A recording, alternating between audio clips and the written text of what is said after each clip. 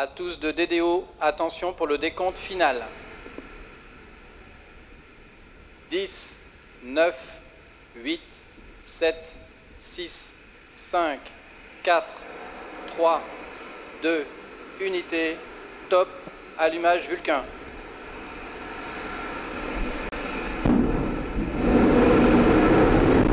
Allumage EAP, décollage.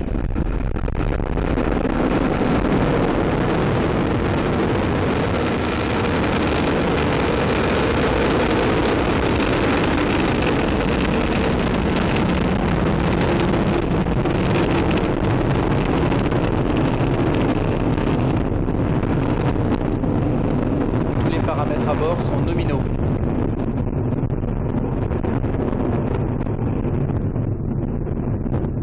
And right up through the clouds she goes at 16:54 local and right on time. Ariane 5 beginning her mission, lifting off perfectly from the ground here in French Guiana with a lot of fire, beginning her third mission of the year. The DDO is saying that all is okay on board. These beautiful shots, always impressive for the people on the observation sites here at the base, in their cars or on the beaches, watching Ariane rising into the sky, leaving a trail of gold.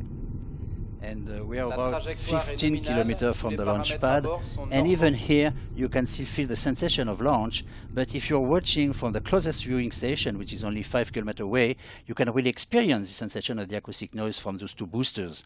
They are providing 90% of our thrust right now, propelling the launcher along this trajectory and even higher velocity. A launch is something quite sensational to witness. I imagine you've seen many, many of them. Outside, very few. I am always either here in Jupiter or in Launch Center. Working, yeah. The one I saw was from the VIP view. There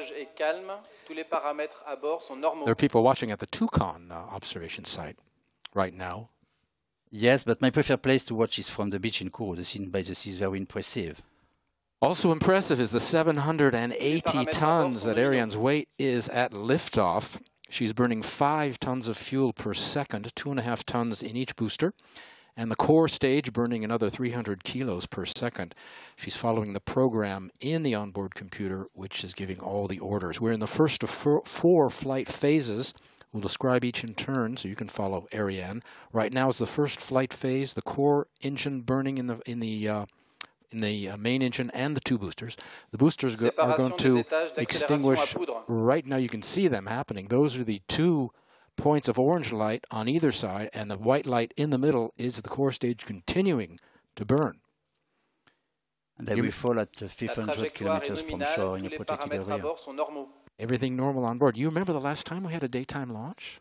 I suppose it was for the first launch of Vega. It was in February 2000. February of last year, I think. Last year at 7 a.m. in the morning. Early morning launch, right. Yeah. All right, all is functioning perfectly on board. We're into the second flight phase. The single core stage engine's burning right now and burn for about 9 minutes in all. We're coming up on separation of the fairing in about 10 seconds. You'll hear the DDO call out that milestone. We can separate the fairing now because we're out of the Earth's atmosphere. We no longer need it. And shaped like an OGA, the fairing protects the 2 satellites during the atmospheric flight. Fairing is 17 meters long and has an external diameter of 5.4 meters. And separation is just given by 2 systems, one horizontal, one vertical, giving the 2 halves the necessary pitch for the lateral maneuvers. You saw the separation of the fairing revealing Alphasat, our first passenger. That's the black and gold box.